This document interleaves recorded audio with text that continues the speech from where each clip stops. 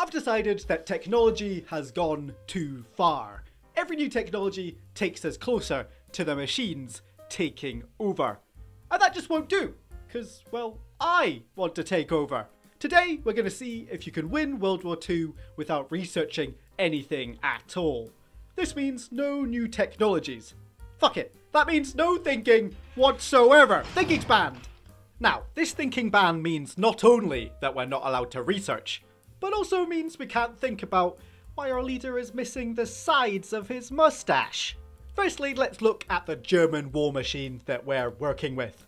We've got plenty of finger guns and crap paper planes and toy trucks.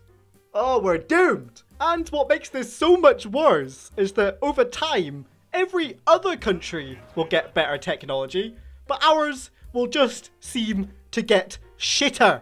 Time is against us. We have to figure out a way to stop other countries from researching new equipment, and we have to figure it out fast.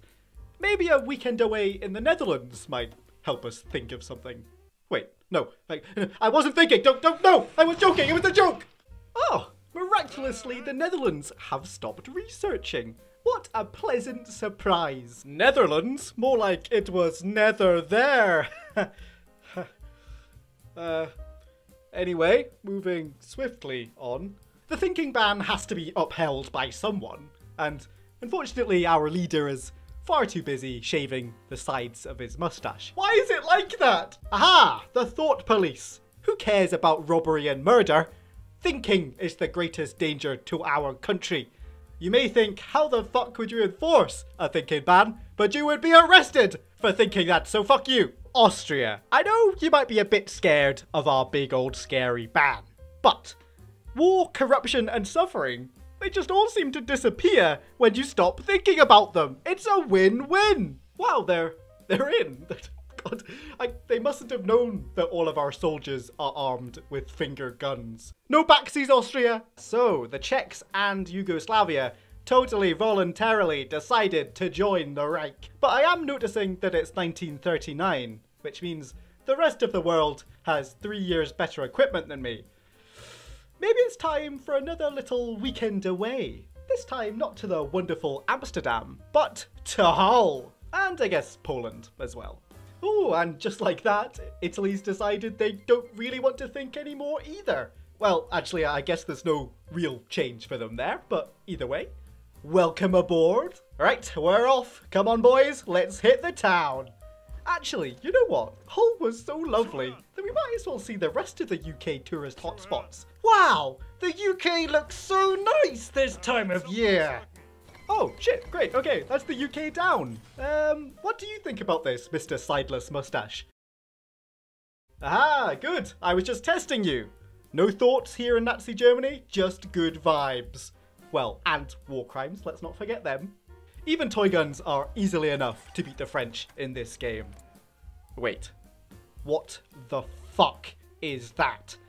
Why has he got the sides of his mustache? And just like that, the Allies have all stopped researching.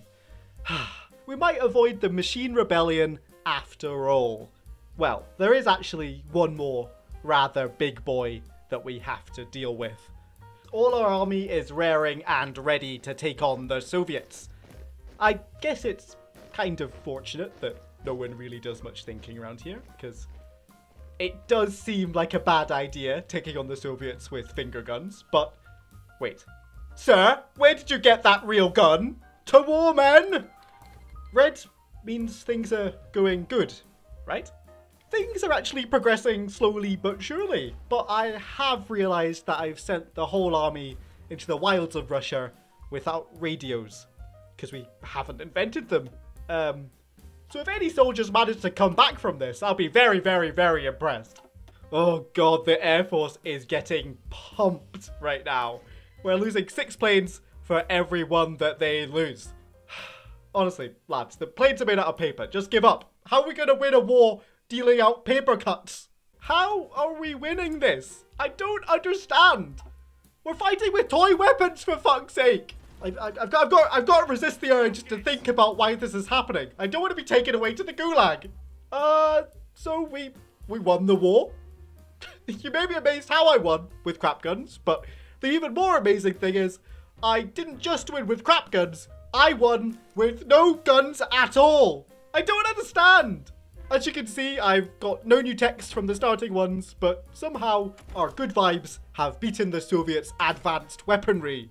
With that, the world has been saved from thinking and technological advancement. I guess we could invade the US, but there's just not much risk of any thinking going on over there, so I think we'll be okay. Thank you for watching this little no research challenge. Hopefully you enjoyed. Thanks again. Goodbye.